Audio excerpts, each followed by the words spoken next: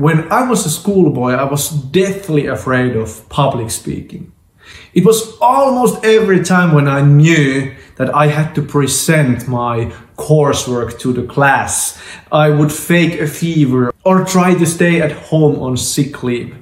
And on those rare occasions that I really had to do it, I was just barely able to do it without fainting if I did it like this. I would take out my paper and with trembling hands I would watch over to the ceiling without seeing anybody on the audience, and I would read it like this. And it was one of the most embarrassing moments of my life.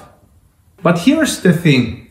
My fear of public speaking wasn't the biggest problem. My biggest problem in terms of my confidence and my future success was the action that I took for the fear that I had.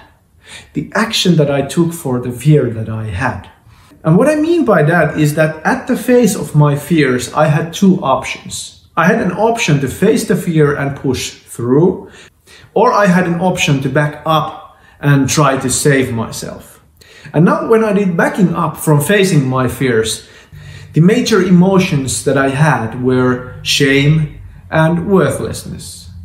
And now think about the situation where you back up from your fears and feel shame. What does that do to your confidence? Will your confidence increase or decrease? I think the answer is obvious. So the problem is not the fear, but how you act at the face of your fears. And that's the how you act will contribute positively or negatively on your confidence. So today, I always try to keep in mind what Tony Robbins teaches, that when you feel like you can't, you really must. So when you feel like you can't, you really must do it.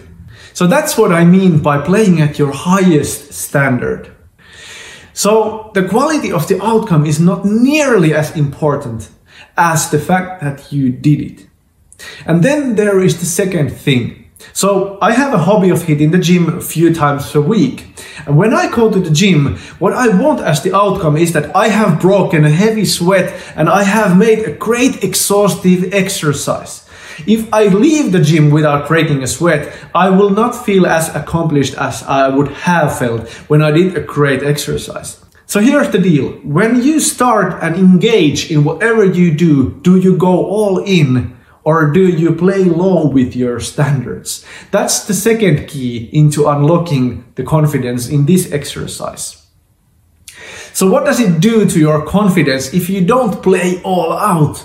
If you don't do all of the work that you can do, if you don't live up to the full potential that you have, what does it do to your confidence? Will it increase or decrease? Of course it will decrease. So when you engage in doing anything that you do in life, make sure that you do it all out. And in the end, you will feel accomplished. In the end, you will feel that you have put in the sweat and you have done all the best you can do.